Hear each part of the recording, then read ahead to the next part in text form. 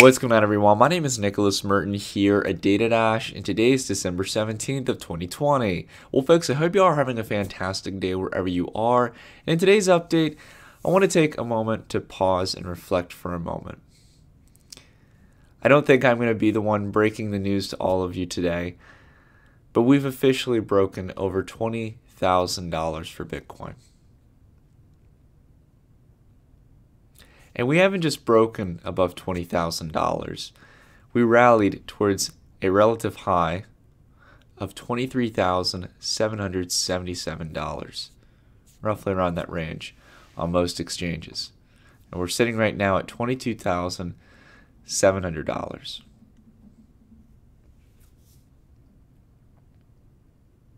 This is the moment we've been waiting for, guys.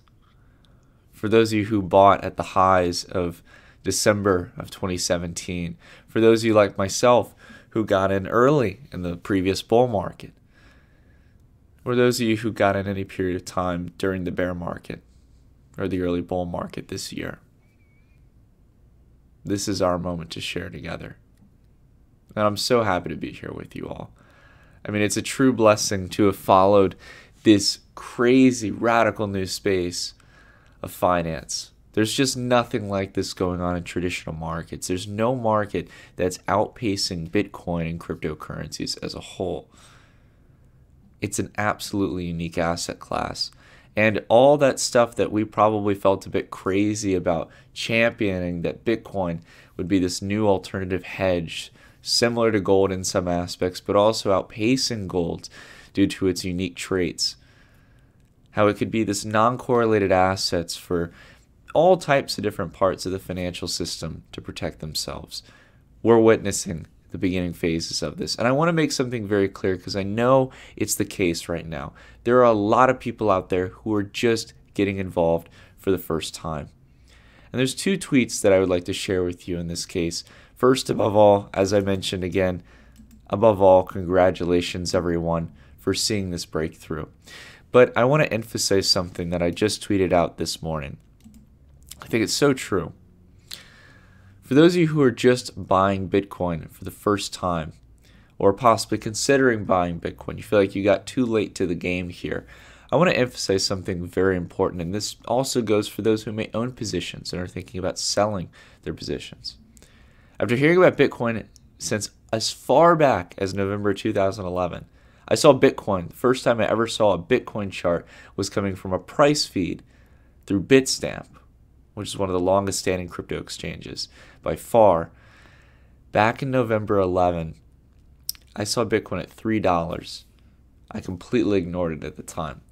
I felt extremely late to the game when I eventually was building a position in Bitcoin, later a little bit above $1,100 in 2017, sometime after we had broken past the all-time highs. I felt like I had missed out on the train, that I had missed out on all the fun. Well, I was completely wrong. I was far away from being late to Bitcoin. After that, Bitcoin pulled, from my point where I bought it, a little bit less than a 20x in price. And now, in this case, if I was to just hold that Bitcoin to this day, I would be up 20x. Luckily, through altcoins and trading the market properly, I've done even better than that. But I'm not the only one. I'm not here to brag or anything like that. I'm not here to showcase, I got in earlier than others. What I'm here to say is that there are many people like myself who are in your footsteps right now, thinking about whether or not this is too late, that Bitcoin has gotten too big. And the reason why it's not too late is because this moment, over the last 24 hours, where we really broke out well above the all-time highs, we broke past 20K, and we've now gone up towards a new all-time high of $23,700 something dollars. It basically says something very clear, that this high no longer lasts, that was no longer a bubble, it was a bump in the road, and that Bitcoin has got a lot more room to grow, as well as the broader cryptocurrency space as a whole. Whether you like altcoins or not, every bit of crypto is going to be benefiting from this move. And it's very exciting to see.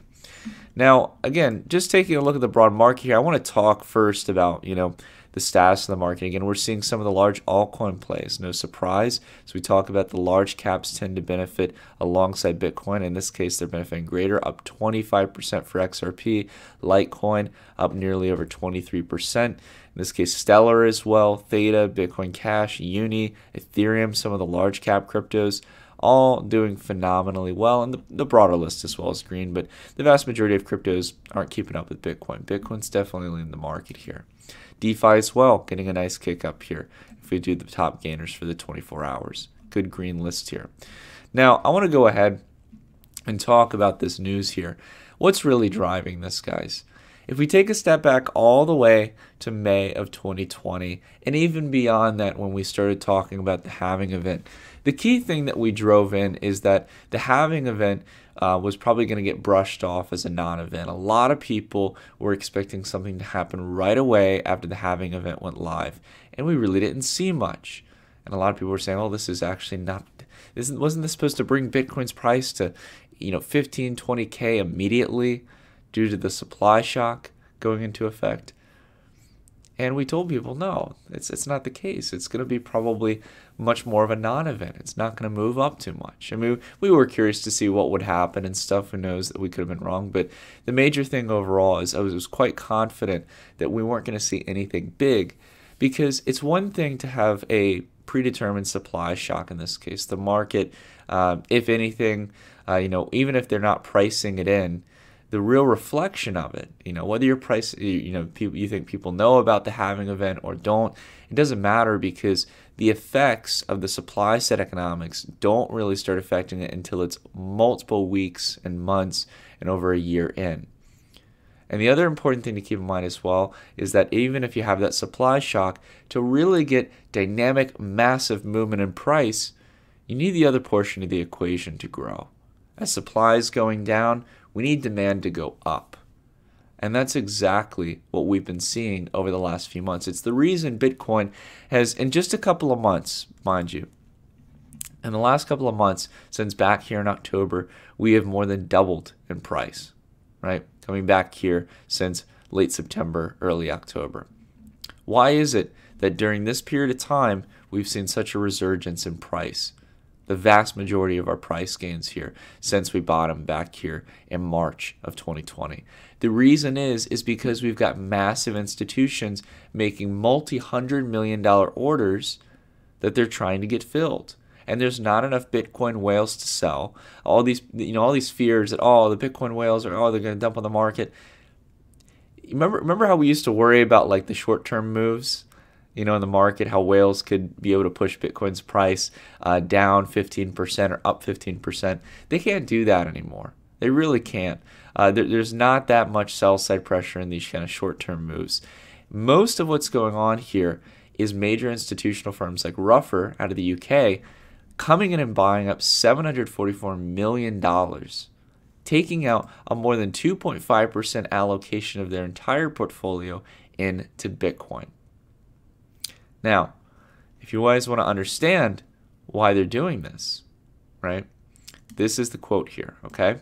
Now, I want to go ahead and give you a moment here. Again, I'm always about you guys thinking for yourselves and trying to pick up on this. So this is the quote here, the major quote of why they decided to buy Bitcoin.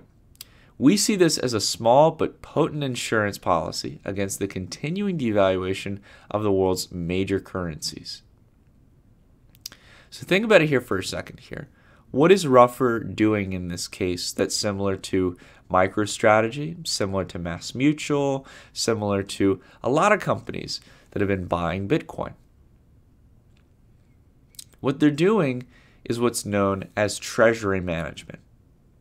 It's where companies during times of massive printing of cash, who have a ton of cash on their balance sheet, are realizing the basic reality that that cash is going to be probably worth less.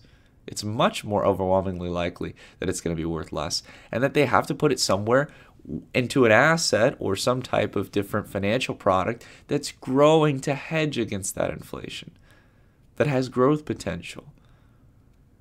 And that's exactly why companies like Ruffer, major investment firms, multi-billion-dollar investment firms, are going out and buying up Bitcoin. And they're all competing for it. Now, another thing as well, too, we've got this other story as well that came out yesterday. We've also got a fund in this case backed by Alan Howard, which is a massive hedge fund manager in the traditional financial space. He's got a net worth over $1 billion personally. Basically coming in, buying more than $600 million in cryptocurrencies. And in this case, the actual individual is a specific hedge fund manager being backed by Alan Howard. And they're going through, they've already bought $600 million of Bitcoin and Ethereum, and they're looking to bump it all the way up by early 2021 to $1 billion in positions. So again, another $400 million of price action or buy-side pressure that we haven't even seen yet. But $600 million coming through. Now, I want to go ahead and make a very critical point here, as this is obviously some very big news. And the last thing that I haven't brought up here actually as well is that we've also got ETH futures contracts coming very soon. It was just announced the other day. So all these things here are really great signs of the changing tide here. And you're going to find more and more of these stories as we've now broken up above the all-time highs of 20K. But the critical thing to understand is that all this stuff, everything here, has been in the works for much longer than most people think. All the years where you saw these major bankers, hedge fund managers, pension fund managers, whatever it may be, right? Traditional wings of the financial sector, corporate companies, all of them have been relatively negative on Bitcoin. And I'd say that the vast majority still don't get it. The vast majority still don't own positions. But the ratio from what we hear people saying how they feel versus what they're actually doing couldn't be more distinct. Because there are a lot of companies, there are a lot of institutional firms, there are a lot of personalities in the world of traditional finance who know what's going on with Bitcoin. They're not missing out on this. The problem they're dealing with is making sure that not enough people figure out about Bitcoin early enough so they can build sizable positions. It's not like you or I where we can probably go on Coinbase and buy a couple $100 and maybe even $1,000 to $5,000 worth of Bitcoin, maybe a whole Bitcoin, right? It's not hard to fill on spot exchanges. But when you're talking about a $500 million order for your fund or for your personal, assets, whatever it may be, you can't fill that so quickly because that supply is drying up. And it doesn't matter if you're looking at OTC markets. It doesn't matter if you're looking at buying on spot exchanges. You're going to incur crazy slippage if you try to place that order. So there's really no simple way for these institutions to get in. They're having a sense of realistic FOMO. And quite frankly, I don't blame them. I don't think it's irrational. Because when Bitcoin makes these kind of moves, usually when you test all-time highs, like the last time, we would have maybe gone up a little bit above it, dipped down, sold off. This time is extremely different. The pressure here is big. And what I think we're going to see in this cycle, one thing that we've talked about in the newsletter a bit, above all, we've really focused on the fact that we're not going to spend too much time probably consolidating around this range here. What's likely to happen is to realize the fact and limitation that when we're continuing to grow in this market, whether we're going to 100K or 200K, we've got a very long journey to go. Now, this is the logarithmic chart, right? So again, let's just do like a standard chart here, right? This is not exactly what I think is going to happen, but we're bouncing around, going towards our range here of 2021. Now, this is like the overwhelmingly optimistic case scenario. If we wanted to go to like 200K, right? Let's go ahead, put on the auto chart here, take off log. That's a very large move that we're going to need for Bitcoin to achieve by even our delayed target. Most people think it's 2021 when we're going to set those all-time highs, right? So in this case, somewhere in this ballpark range of price, and we'd have to move like this. That's a lot to ask for because in order to reach those kind of moves, you're going to need massive amounts of liquidity. Luckily, this time around, we've got massive amounts of liquidity. We got people buying in by a long shot. And if we get a catalyst like an announcement of a Bitcoin ETF that people could put in their pension funds, that's the catalyst you need to get there. But right now, we've got the corporate treasurers. We've got, in this case, people managing the balance sheets of companies going through buying up Bitcoin. We've got hedge funds. We've got a lot of sectors of finance who are starting to show up to the street to buy Bitcoin. Now, a lot of people have asked me as well. I do want to apologize to you guys. I meant to get my altcoin video out yesterday. I've been a bit busy with things in relation to work. I wanted to also as well touch up on the altcoin video, make it really special, make sure I mention all the critical points, and along with that as well, make sure it comes out at a good time. Right now, Bitcoin is definitely the focus point for a lot of people, so I wanted to get out an update talking about it today. We'll be getting out the altcoin video very soon here in the next couple of days. But the major thing I want to focus on and give an update on is, what's the altcoin market looking like? It's a fair question. Well, even though ETH has pulled back here, if we take a look at the daily time frame, we've rebounded a lot of the losses from yesterday. In fact, quite sharply as well. If we take a look at the weekly, ETH is still holding on its line of support against Bitcoin. It's doing just fine. Now, certainly it's further away from its August 2020 highs, but it still looks like it's on a path to climb back up and rally even higher. Well, let's take a look at Litecoin here, right? Litecoin on the daily. Litecoin's been generally kind of going sideways here over the last couple of weeks, but here over the last few days since back here in December, it's keeping up with Bitcoin. It's going up higher. Let's take a look at that weekly chart. Is this a time where you're getting bearish on Litecoin? I'm not. I don't even know. I don't own any Litecoin at the moment. It's not that I don't like Litecoin as a crypto. I just don't own any right at the moment. You're going to tell me that chart looks bearish? You want to try to short that down here? I wouldn't do it in a million years. Take a look at Chainlink here, right? Again, another crypto here that pulled back. But what did it pull back on? It pulled back on its line of support that's been building up since September of 2019.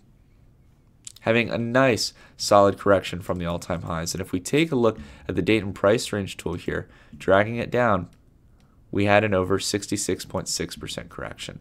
A 2/3 correction here for Chainlink. These are the kind of levels we watch, guys. 50% declines, 60 to 66.6% declines here for these types of altcoins against Bitcoin. This is really interesting stuff. And last but not least, XRP. What's happening with XRP? XRP broke out of the channel here, had a parabolic rally up here, and now is coming down to rest. And over the last few days, right, we can even turn it to daily. I have it on the 3-day chart.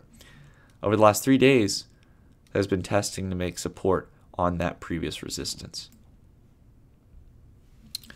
All I can say, guys, is that above all, I'm very optimistic for Bitcoin, but I'm just as optimistic here for altcoins. This market is getting extremely exciting. The risk-taking is going to start growing at a parabolic rate as people are starting to find that institutional capital is here to stay. It's getting in Bitcoin, and it's going to lead, in this case, even if institutions aren't buying, in this case, coins outside of Bitcoin, it really doesn't matter because there are a ton of people who own actual Bitcoin in the crypto space who are trading on spot exchange, who are actually as well trading on OTC and other methods. And in this case, liquidity circulates around. It's happened in all previous cycles, and it will happen in this one. Will it happen overnight? Maybe not. But we're positioning ourselves on these kind of discounts. These are the points where absolute fear sets in, and that's when you buy. All right. Now, I'm not saying that Bitcoin can't continue to climb, guys. This has been phenomenal price action. If you just take a look at the hourly, even after a pretty substantial sell-off here, it's still holding up very nicely. You can just see, generally speaking, over the last couple of hours, a general trend line here or channel that we've been building where things are looking absolutely phenomenal. This is like fantastic, guys. So above all, let's just take a moment to reflect. We're living through a very exciting time. And above all, I really appreciate all the support you guys have shown. Now, a few couple things here. If you're looking to get your first Bitcoin, you can always do it through the Digifox app. We just launched Bitcoin through Digifox. So you can go ahead and purchase Bitcoin if you'd like, manage it in your Digifox portfolio. And outside of that as well, if you guys need some help navigating the market here, we've got our newsletter here on the channel where you guys are welcome to check that out as well. But putting that aside, above all, I hope you guys just like the video. If you do, please drop a like, consider subscribing, hitting the bell icon, and leave a comment as to where you think Bitcoin and the broader crypto market is going in the next couple of days and weeks. I'm excited to hear from you guys and what you think. But above all, I said above all a lot. Wow. It's my new crutch word, I guess, or my new crutch statement. Guys, I love you all very much. Thank you for sticking with me all these years. It's been a wild, more than I guess around 3.5 years now for the channel. And we're just getting started for this journey. Through bull markets and bear markets, I'll be here with you guys to live for these moments. The moments we can share together. All right? Take care, everyone, and I'll see you all in the next video. Take care.